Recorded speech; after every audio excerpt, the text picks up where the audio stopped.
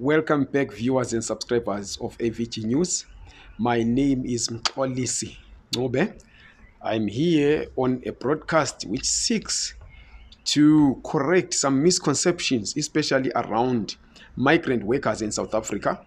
This is based on the anger that has been stirred by some tweets which are doing the rounds on Twitter and some posts on other social media sites like Facebook, where there's been an exaggeration of the number of foreign nationals that are working in some departments in South Africa and some companies.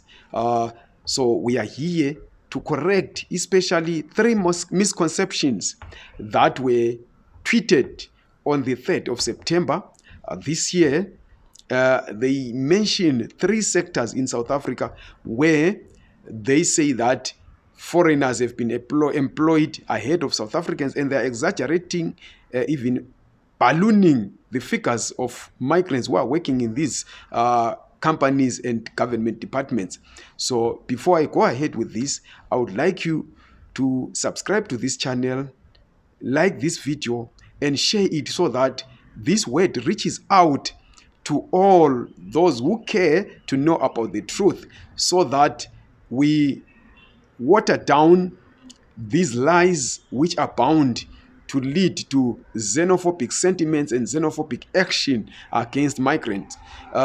We base our rebuttal of these claims on a report by Africa Check. You know that Africa Check is an organization which follows up on some reports, especially those that might be carrying fake news, and then they investigate these things. They talk to government departments, they talk to companies, they do their own investigation, and then they correct these misconceptions.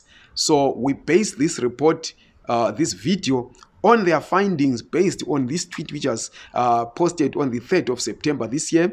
The tweet claimed that South African government and companies hate South Africans to the point that they end up employing a great number of foreigners ahead of South Africans. And they mention Eskom, they mention Vodacom, they mention government departments. And the claim is that Eskom employs more than 1,000 Zimbabwean employees.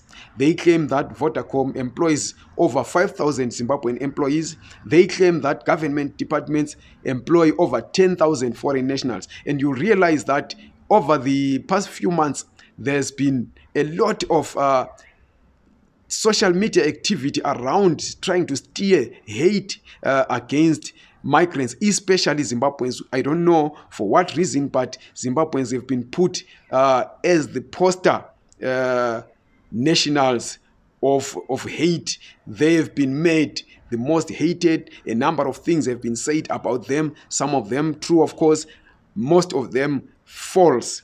So we look at what Africa Check found out based on this tweet. Now, the question that rises is, does Eskom really employ more than 1,000 Zimbabweans, as claimed by that tweet? Does Vodacom employ 5,000 Zimbabweans, as based on that tweet? Do more than 10,000 foreign nationals have jobs in government departments, as claimed by the tweet? This is what Africa Check found out when they did their digging. The first is based on Eskom. You know that the claim is that Eskom employs 1,000 Zimbabweans or more than 1,000 Zimbabweans. So the latest activity, the latest available employment data, which Africa Check found, indicates that in the 2020 to 2021 financial year, Eskom had 43,137 employees in total. The total number of foreign nationals employed by Eskom bodies was found to be 156. 156 employees of foreign origin were working under Eskom. So there is no breakdown of what nationalities these foreign nationals could be. But this means that the exact number of Zimbabweans employed by Eskom is not more than 156. If we are to say 100% of foreigners employed by Eskom are Zimbabweans, that would mean that only 156 Zimbabweans would be employed by Eskom. And we know that it's not only Zimbabweans. So this means that the 1,000 Zimbabweans being employed by Eskom figure is based on a work of fiction, because only 156 migrants are employed by Eskom. We move on to Vodacom. According to the latest available data from Vodacom Group's Employment Equity Report, as of 2020 to 2021, the company employed 4,991 people in South Africa, and of these, only 71 are not South African citizens. There is no breakdown again of what nationality these 71 people could be, but according to what the Vodacom spokesperson Byron Kennedy told Africa Check, the company employs less than 50 people who are Zimbabwean nationals. So less than 50 Zimbabweans are employed by Vodacom in South Africa. So this means that the 5,000 figure is thumb-sucked, and the aim can only be one: to stoke up flames of hate against not only Zimbabweans but foreigners, because the claim is that 5,000 Zimbabweans, more than 5,000 Zimbabweans are employed by Vodacom, yet in actual fact, less than 50 Zimbabweans are employed by Vodacom. Then we move on to government departments, as found out by Africa Check. Statistics for the number of employees in South African governments can be found in the Commission for Employment Equity's 2021 to 2022 annual report.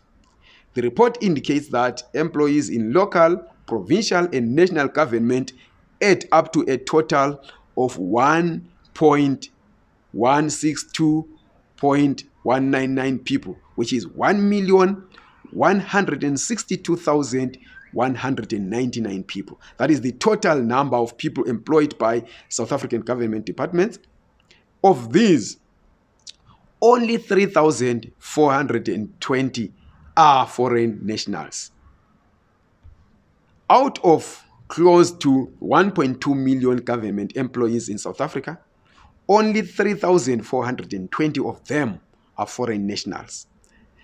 According to South African government spokesperson, Ms. Pumla Williams, according to what she told Africa Check, the Department of Public Service and Administration indicates that the total number of foreign nationals in public service at provincial and national government was only 1,901.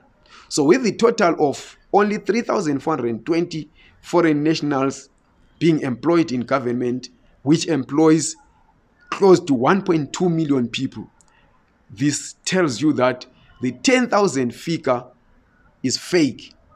So this is not the only basis of hate against foreigners. We also see that there are some right-wing political movements which seek to steer hate or piggyback on the hate which is based on generalizations of foreigners in South Africa to try and win votes. And we realize that this is growing and there's nothing that the government itself is doing. But what we are going to do is, for every lie that has been told, for every ballooning of the figures, for every inflation of figures of foreign nationals that are in South Africa working here and there or doing this and that, we are going to make sure that we counter that with facts, because the idea is to make sure that South Africans who love the truth always get to know the truth, so that they cannot be used by people who are just bent on gaining political capital out of lies. So this is what we're going to do, and this is what we had for you today. Please do not listen to lies. Always make sure that whatever you say and whatever you do is based on facts which have been fact-checked, like this one we have just given you from Africa Check, because they exist to correct these misconceptions. They exist to counter lies with truth. They exist to fight stigma based on lies so that people get to know the truth and they do not get to be used. They don't remain susceptible to being used by unscrupulous politicians, by liars who just run to the keyboard to strike anything that they thumbsuck and then present it as the facts. So please, for us to make sure that the truth reaches out to people who are searching out for it, please assist us by subscribing to this channel, liking this video, and share it far and wide. Thank you very much.